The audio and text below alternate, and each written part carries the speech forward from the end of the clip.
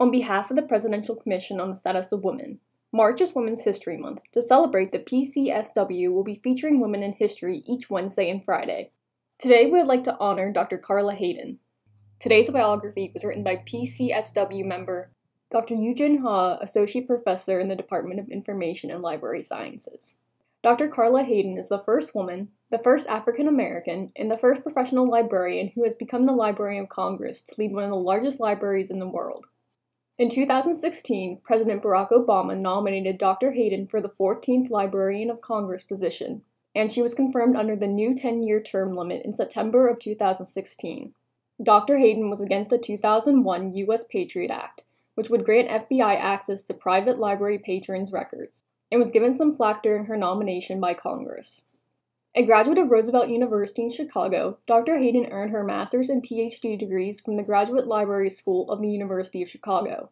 She began her professional career working at the Chicago Public Library as a young adult service coordinator and children's librarian from 1973 to 1982.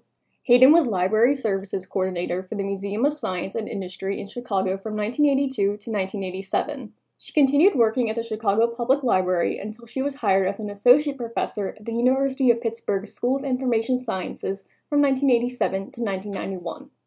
In 1991, she returned to work as the Deputy Commissioner and Chief Librarian at the Chicago Public Library, and then she began to work as the Executive Director for the Enoch Pratt Free Library in Baltimore, Maryland in 1993 to 2016.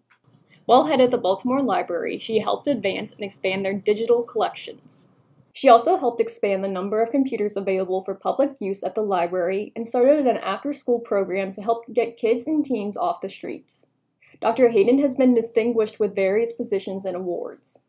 Hayden was the first African American to win the Library Journal's Librarian of the Year award for her work in Baltimore in 1995.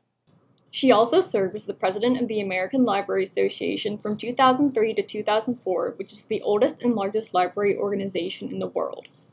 The PCSW is dedicated to the improvement of Clarion University women, regardless of age, race, class, ethnicity, disabilities, and/or sexual orientation.